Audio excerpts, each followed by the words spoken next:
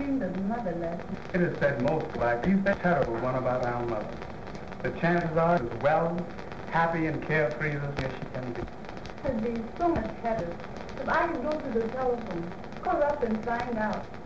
Send her a telephone to her, but Oh, Rena, don't break down like this. I can't help it. I'm miserable, John. Miserable. Oh, Rena, please hush. The servants might hear you. I can't help it, they do. I want to see my mom. This is the third time I've experienced this terrible thing. I'm heartbroken. Oh, Mama to see you. Rena, will you please hush? You don't realize what you're saying.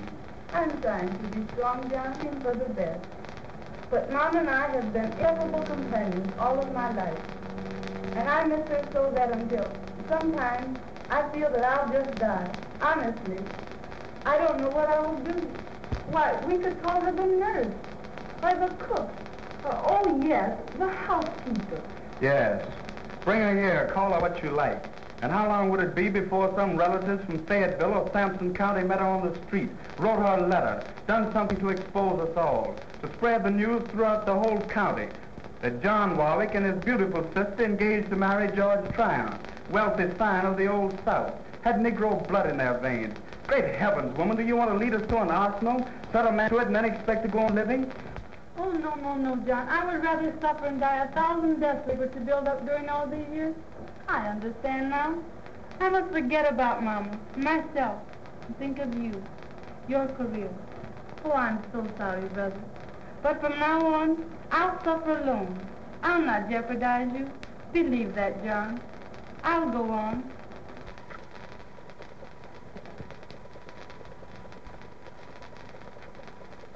You know, I got a suspicion. Yeah? Yes. Now listen. It is a source of constant worry to me. I've taken an awful risk, but thus far I feel that I have succeeded. That is, as far as my efforts are concerned. I've placed you into society. Every girl in the town envies you. Why, you've landed the greatest catch in the whole... You have everything that the richest girls in South Carolina want and crave.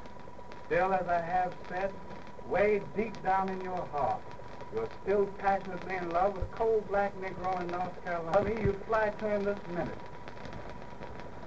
I can't understand it. Then I'll try to explain, John. When Judge Strait sent you away to school as a white boy, you were young and unburdened, and no environment had settled upon you and shaped you for another life as it has me. You grew up and went through school as a white boy, so that by the time you were old enough to go with girls, you had forgotten your childhood days sufficiently to feel at home. It wasn't a case of being suddenly picked up and placed in a new and strenuous environment as you have placed me. All this frightens me. I'm afraid to talk, to smile, to do anything, for fear that I'll make a mistake. I'm embarrassed. How John Mr. Tryon that you are so interested in? I imagine he is wonderful. But, oh, John, I've never known men like him.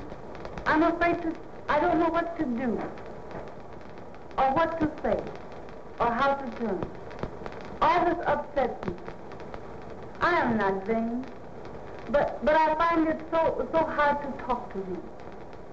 And then another thing, always while in the presence of these people, Mr. Tryon and all the rest, I am constantly thinking of who I am and who they are, and how they would hate me and despise me if they knew the truth, how they would scorn and look at me and point their fingers at me and call me that unspeakable name, John. Oh, Rena. There. I knew she didn't want to leave her people. It's that brother who's making her do this. A poor little girl. Sister, where on earth are you drifting to? God knows where, John.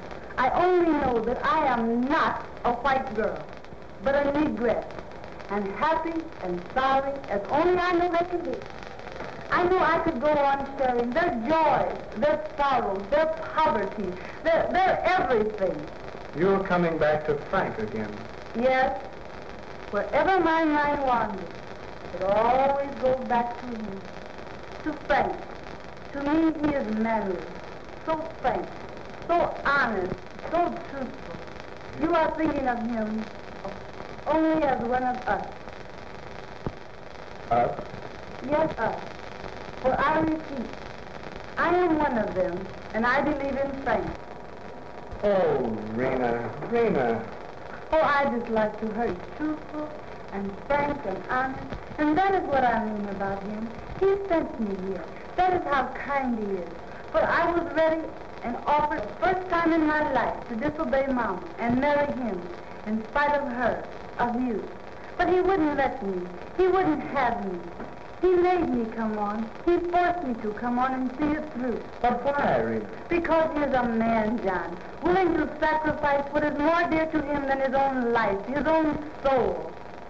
And that is why I love him so. I hope you understand, dear. Oh, Rena, you're nervous and upset. Go and lie down for a while. I've got to go out. Will you?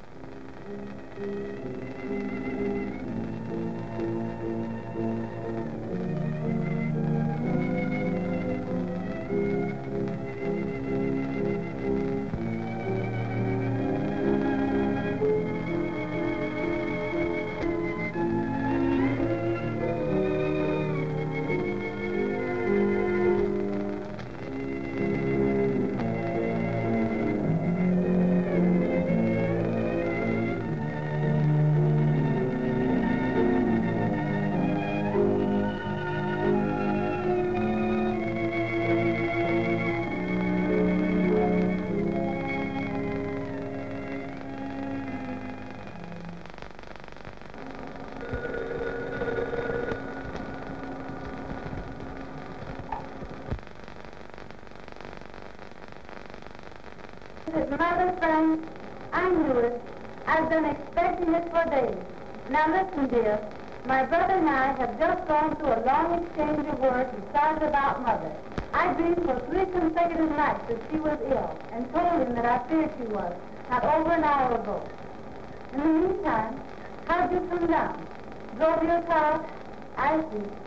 Would you like to come to the house? You'd rather not? Very well, then. I'll come to where you are.